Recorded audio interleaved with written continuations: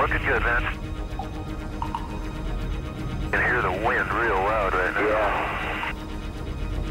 At the end of a 3 million mile journey, the space shuttle is coming home. APUs are looking good, Vince. The commander has to make a perfect landing now. He has no engines to take him around again. Boy, Vince. Boy, I tell you, that's a good one. Yeah, looking good. Okay. Right. Okay, got him. On we go. Gears on, got him right. 400. 300 out. Gears coming. 100, 255. Gears down. 50 feet at 240. 30 feet at 235. 20 feet at 225. 10 feet at 220. 8 feet at 215. 5 feet at 210. 2 feet at 200. 1 foot. 195. 170.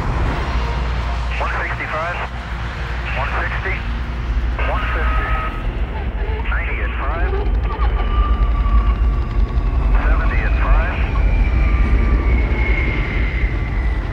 50 knots. 5 deceleration. 30 at 5. Here in the middle of a Florida wildlife refuge, the shuttles land. 20 knots. They are serviced and are launched again. Okay, Houston, wheels are stopped. Way to go, boys. Magnificent. This is Kennedy Space Center, America's spaceport.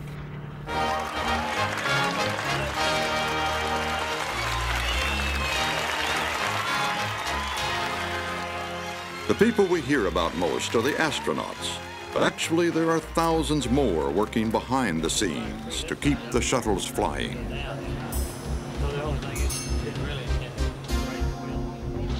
Yeah. They inspect and maintain the more than 30,000 tiles that protect the orbiter from the heat of re-entry.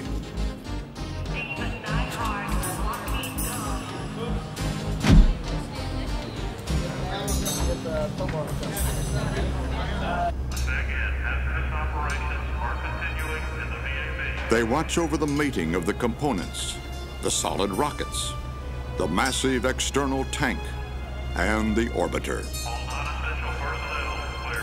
Highway 3 and the transfer aisle.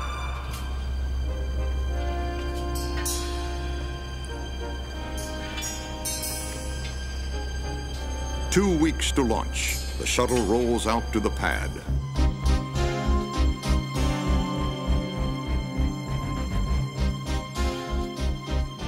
The flight crew has been training at Johnson Space Center near Houston.